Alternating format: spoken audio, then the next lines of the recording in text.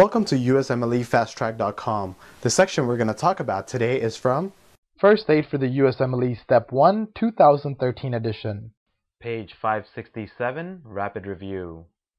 What is cholelithiasis? Cholelithiasis is also known as gallstones, and they are hard, pebble-like deposits that form inside the gallbladder. Gallstones can be as small as a grain of sand or as large as a golf ball. Describe the classic presentation of cholelithiasis.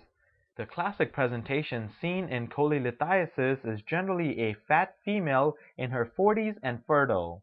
So these are the 4 F's of cholelithiasis.